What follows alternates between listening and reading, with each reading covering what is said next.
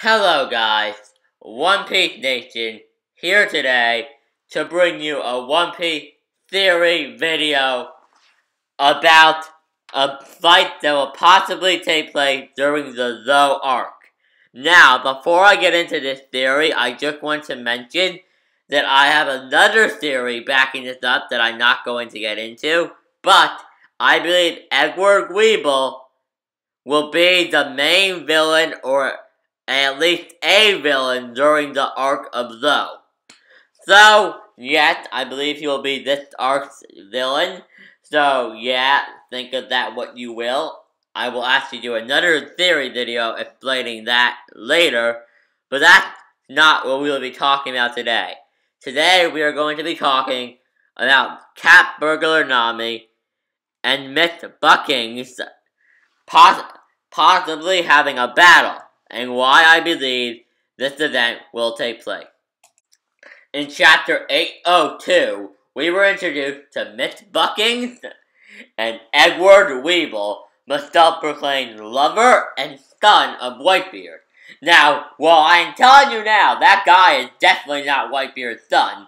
I was going to make a video on it, but then I realized no one in the fandom is that retarded as to think that that is Whitebeard's kid. However, I have noticed something. No one seems to talk about the fact that Miss Buckings has an obsession with money that is arguably greater than even Nami's. And she is obviously an enemy of the Straw Hat due to the fact that she has interest in going after Straw Hat Luffy. Meaning, they're probably gonna fight. And, Edward Weeble and Luffy, that is. And I firmly believe Miss Bucking will end up fighting Nami, because it would be so interesting to see. You often see this in One Piece. You do see it with Luffy and Blackbeard to some extent, but a lot of it is also Luffy's hatred for Blackbeard due to the thing with Ace. But you do see the difference in morals. Like, it's same goal, same desire, very different morals. This is kind of indicates with Miss Buckings and Nami. Allow me to explain.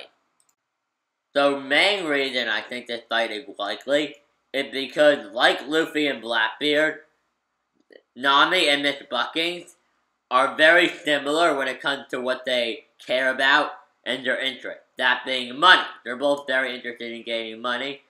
And it's actually nearly the same situation. Nami has a moral code. Like, there are things she won't do. When Miss Buckings is just like, she has Weeble, who is like implied to be as strong as Whitebeard in his youth. I don't agree with that. I think there's some shady shit with that, but that's for another video. But the point is that while Miss Buckings is just like, oh, there's like a member of the Whitebeard Pirates in the area. Go fight him. Edward Weeble goes and fights him and kills him, and in the process, killed like 200 people. 200 civilians. Nami doesn't support that kind of stuff. It's actually a lot like Luffy and Blackbeard. In the case that Blackbeard wants to be Pirate King and will become Pirate King by any means. And Luffy will do it his own way, and his way does not involve killing innocent people. But so it's pretty much the same thing. Nami wants the money, and she'll do almost anything to get it, but one of the things Nami won't do is kill people for it. So, I firmly believe it'd be very interesting to see like a moral battle in One Piece. Like a kind of battle with Nami. Nami will probably be saying things like, I understand your desire for money, but you're taking this too far. You're killing all these people, and you're trying to kill my friends. You know what I mean? Like, I don't care if you want money, you can't hurt my friends. Like, that would be a very good fight.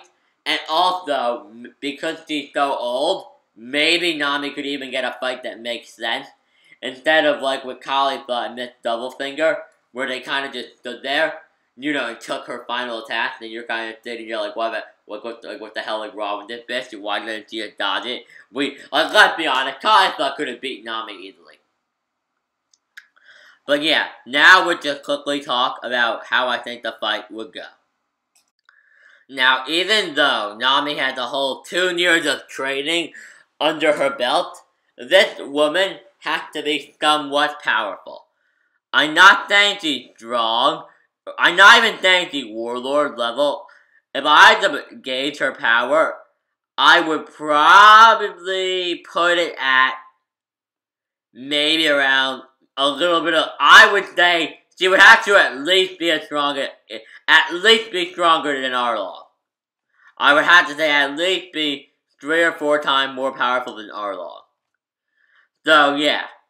And I don't think that's a very bad assumption to make. I do feel like she had some hockey skill. Probably not a lot, just due to her age. I feel like she probably maybe had like armament hockey. In fact, Nami could even possibly unlock hockey in this fight. However, I do believe Nami would have some trouble in this fight.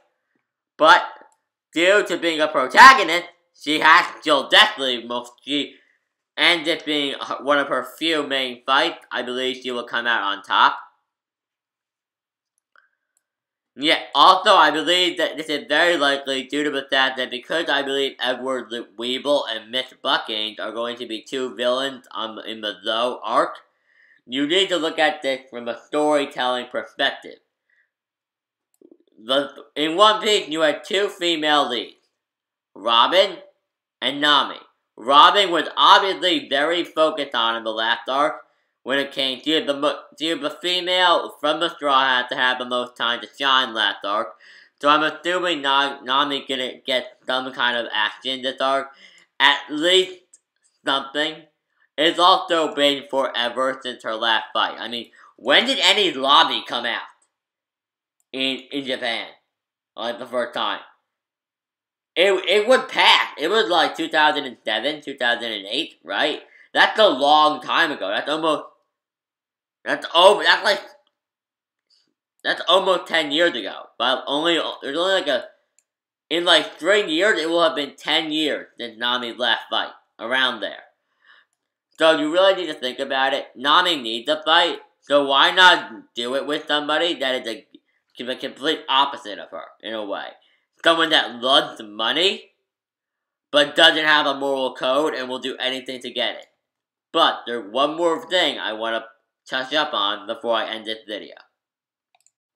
Now, you can disagree with me on this all you want, but I firmly believe, considering Luffy going to be Pirate King, one of the reasons I actually believe she is at least 4 times stronger than Arlong is that if you aren't strong enough to single-handedly take out every pirate in the East Blue without breaking a sweat, I don't really think you deserve to be able, Nami, or any of the weakling trio for this matter, deserve to be able to say, I am the sniper of the Pirate King crew. Like they don't, and there's a certain amount of power that you need. You need to uphold the reputation. Fans don't need to realize this. These are characters that are going to be stoked that the world is just people are going to assume Nami is Yonko level. You have to realize this is how people are terrified of the idea of the Pirate King. So when they see like Luffy, they're going to be like, his whole crew must be Yonko level. Whether it's true or not, I would assume most of the Roger Pirates could at least hold their own against the Admiral. I am a hard believer that is the case.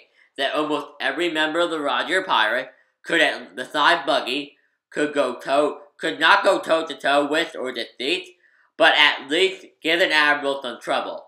In other words, they could hold one off until in other words, I believe, the cook could hold off and Kizaru until Roger got there, or until Rayleigh got there. My point is that characters like Nami, Chopper, and Usopp, they need power-ups. And I believe, just with all the things I stated before, the fact that they're both addicted to money, and they both have such different morals, that it just isn't the perfect chance to give Nami that power-up. But you know what? I hope that's all I have to bring you today. So I hope you enjoyed today's One Piece theory video.